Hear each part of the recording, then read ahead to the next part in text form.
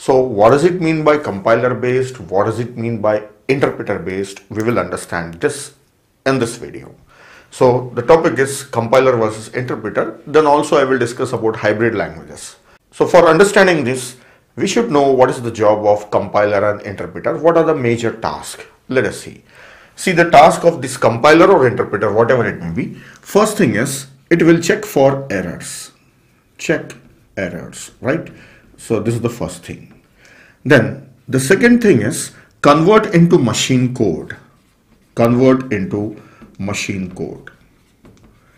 Right? So I will write MC as machine code or machine code language. See, high level language, it gets converted into low level language, that is machine code, which is understandable by machine. So compiler and interpreter, they do this job of conversion, right? And the third thing here involved is execution of a program, that is running the program. Running the program means, you know well that I already told you that the programs are brought into the main memory and they are executed by the CPU. So the machine instruction will come inside the main memory and CPU will execute it. That is execution, running of a program.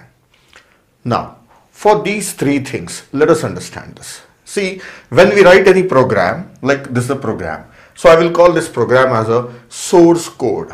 When you write any source code, then that source code may be having errors. So why you will have errors? See, you may be mistyping something, or you might have forgot some statements, or you have not written the statements properly. There could be some errors. Those errors are called as syntax errors.